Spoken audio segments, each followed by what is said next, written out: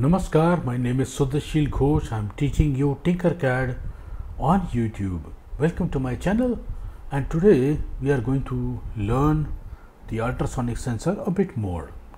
So we are going to use some conditioning system,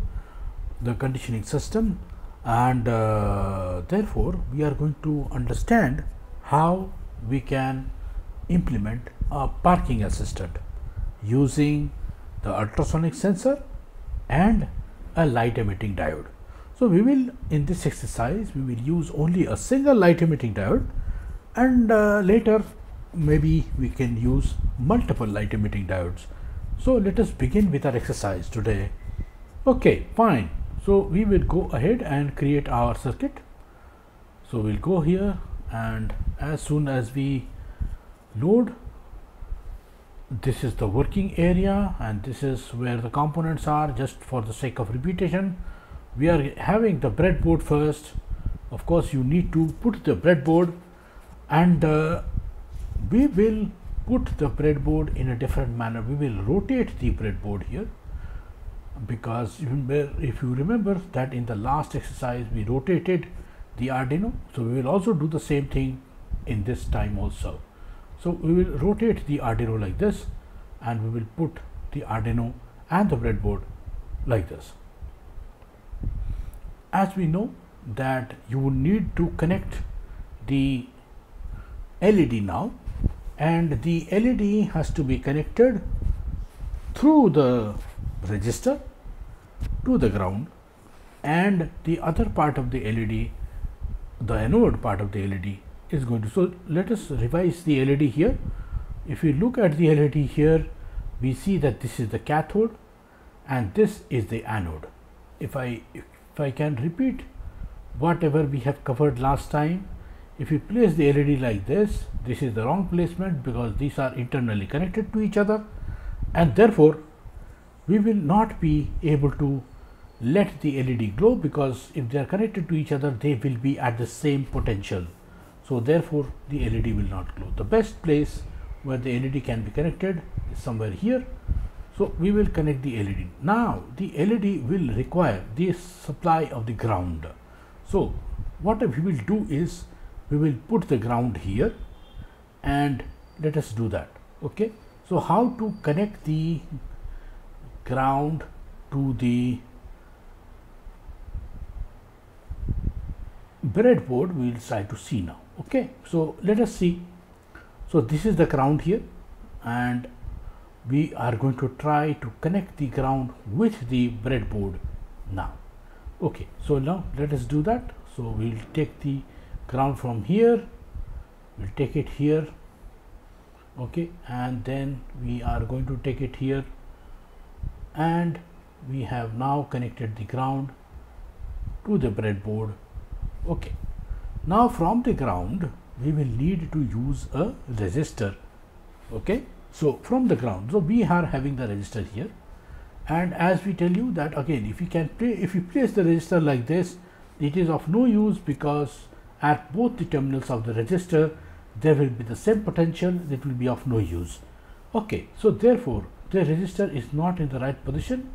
So we are going to rotate the resistor now like this, and if we connect like this, what it will mean is that the ground is coming to this particular point, this particular point is going to this terminal, and we have the particular ground connected through the resistor to this particular column. We'll call this a column now. Okay, now we have to connect the ground to the cathode of the resistor. So how can we do that? We just take the connection from here and we connect it to here. Fine. Now what are we going to do with the LED? Okay, now if I want to connect the okay, let me place the LED a bit more far. Okay, let us do that, and we will remove this particular connection. We will try to, for the sake of convenience, we are going to connect the LED a bit more far so that we have a lot of space. Okay, so now we have connected the cathode of the resistor to this particular column, through the resistor it is going to the ground. Okay, so we have achieved this particular mechanism.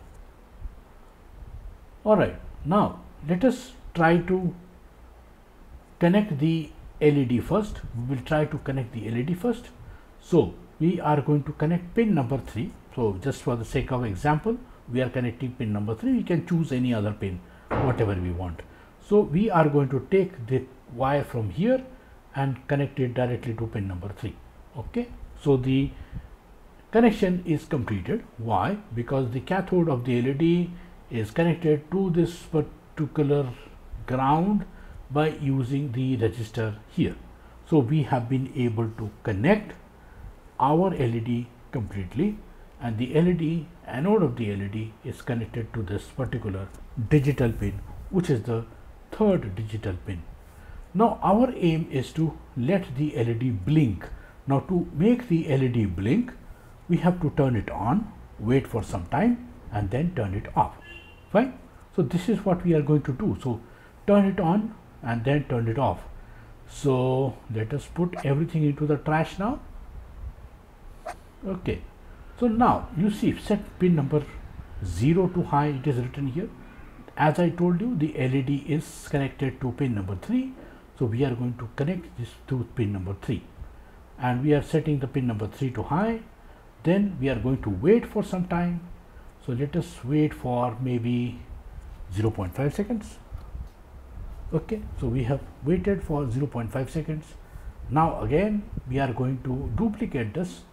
So duplication will reduce my work. So essentially now this is high, so therefore we are going to put it as low, and if you run the simulation, the LED is going to glow 2 times. Okay, see, you see the LED has started blinking. So we have successfully implemented the LED blinking process now. Now we are going to interface the ultrasonic sensor. As I told you earlier, that the ultrasonic sensor will require the VCC, the ground, then the trigger pin and the echo pin. Okay, fine. So we are now going to connect the ultrasonic sensor to the breadboard first. So let us see the ultrasonic sensor now. The okay, and as I told you last time, that we are going to take the ultrasonic sensor, which has 4 pins. You can also choose to take the single pin, the 3-pin ultrasonic sensor also.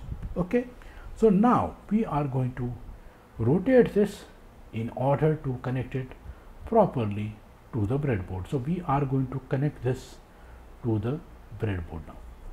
So as we can see here, that the VCC is connected to this point.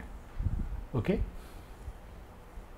we have the trigger pin and we have the echo pin.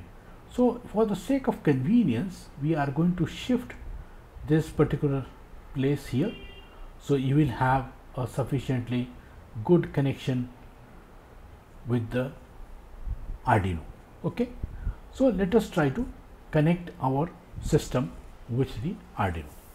How do I do that now? Okay, so let us try and see. We have got the VCC here. So we need a connection from the 5-volt supply here to the particular. Now remember that this particular row hasn't yet been connected anywhere. So we are going to connect this row to the 5-volt supply here. Okay, so let us do that. So we are going to connect this 5-volt supply, take it here, and we are going to connect it to this particular row. Okay, so now what has happened is this entire particular row has been supplied with the 5-volt supply. Okay, it is connected to the 5-volt supply. The entire 5-volt supply is distributed over this row. I need a connection from this row to the grounds. Okay, let us do that. So how do I do this? Now remember that we have this particular row as the ground. So we will need one connection from here to this particular pin, and we will need one connection from here to this particular pin. So we are going to do it in 2 phases. Okay, fine. So let us try to do that. How do I do this? Okay, so we are going to take this connection from here and we can connect it here. Okay, so therefore what has happened is that the 5-volt supply is coming through this particular wire and coming here in this particular column. Okay, so in case if we want to have more space, we can create this particular connection. All right, so therefore this particular column has the 5-volt supply. Okay, now from one connection from here to the VCC, we have got the 5-volt supply connected to this particular pin now. So therefore the power, which is the power pin, is connected to the 5-volt supply. Fine. Okay, now we need to connect our ground to the ground row. So this is the ground row, as I told you, this is the ground row. So what we have to do is connect from here to this particular row. Okay, and then we are going to connect from here to this particular column. If we do that, then what has happened is, now remember that because this particular row, this is a continuous wire, so it is not interfering with this particular wire. All right. Okay, also these are insulated wires, so they are not interfering with each other. So we have connected our ground to this particular pin. Now we need two things. Number one, we need the trigger pin and we need the echo pin. So what we will do is we will connect the pin number 13 with the trigger pin.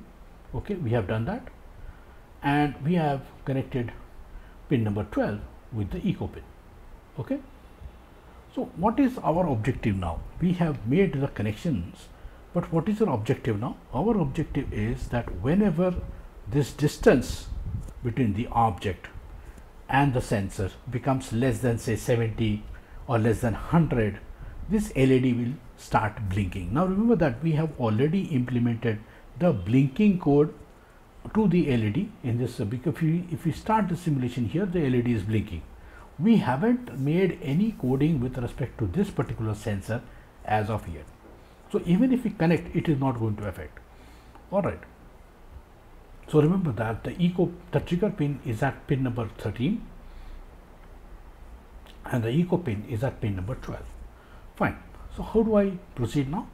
We will go into the coding mode. Let us go into coding. Now I have to read the distance sensed by this particular thing into the variable. So we have to create one single variable. So what do? I'll just go to variable here and we click on a variable. So we'll name the variable as this, as we did in the last exercise. Okay, so the first thing that we have to do is set this distance variable here. So we are going to put this thing here. Don't worry, we'll separate it. Right now we are going to separate it. Okay, so what is the variable? We are going to read the information from the ultrasonic sensor. Now remember, if I want to read the information from the ultrasonic sensor, we have to go to the input. Now remember that my trigger pin is on 13 and echo pin is on 12. Okay, so we have to read the ultrasonic distance sensor. Now we are going to put that ultrasonic sensor here and we have to set the trigger pin to 13. Okay, so we are setting the trigger pin to 13 now, and we have to set the echo pin to 12. Okay, so echo pin will be set to 12. Okay, so now we have read the distance. Now since we have been able to read the distance, we have to set the distance to this particular red ones. Okay, now what I want to do is, whenever the distance is going to become, now if I run the simulation right now, nothing is going to happen because this is going to glow, because the connection is not complete. The connection between this part of the code and this part of the code is also not complete. So nothing is going to happen as of now. Now if we place the pointer here, what we are seeing is when this thing is going to be less than say 100, the LED should blink. That is what my idea is. Okay, so whenever the distance is less than 100, it should blink. So that means I have to use what you call as a condition. Okay, now let us see where the conditions are available. Okay, so now let us see where the conditions are available. The conditions are available here. Okay, so if then else, this condition is here. All right, so what I'm saying is, if the distance is less than 100, then it should do something, and if the distance is more than 100, of course if it is not less than 100 it will be more than or equal to 100. So therefore we have to do something. So we are going to take this further down, right? We are going to take this further down. We'll take this further down, and so we are now going to put this particular conditioning system here. So when we do this conditioning system, we have to compare the distance and the number 100. So let us try to do that. We can compare using this math here. So you can see that this is the less than or equal to this. Look at the shape here and look at the shape here. So this is going to usually fit here. Okay, so now at this particular point there is 1 written here, but I want to compare the distance, not 1. So what we have to do, go to variable and take distance here. Okay, and here if distance is less than 100, so we'll put 100 here. Okay, so if the distance is less than 100, then I will make the LED blink. Okay, so let me do that. So I am going to take this here, this part of the code here, and we're going to fit it here. So what has happened is, if the distance is less than 100, the blinking code is going to be implemented. Otherwise, if it is more than or equal to 100, then the LED should be off. So I have to make sure that the LED is off. So how do I do? We just go here and we are going to set the pin number 3 to off. Okay, so we are not putting high, we are putting it as low, and we have put the entire thing now like this. And so therefore if you run, so let us run the code now. Okay, if we run the code now, what is happening? See, if it is more than 100, it is more than 100, 161.9 here. If it is more than 100, the LED does not glow. As we go, okay, less than 100, okay, so we are going now, it is more than 100 a bit, we go less than 100 and the LED starts blinking. If you are new to my channel, please like, share and subscribe. If you are old subscriber to my channel, please share this video, and also tell your friends to attend my demo sessions. Thank you very much for attending. We will stop the simulation right now.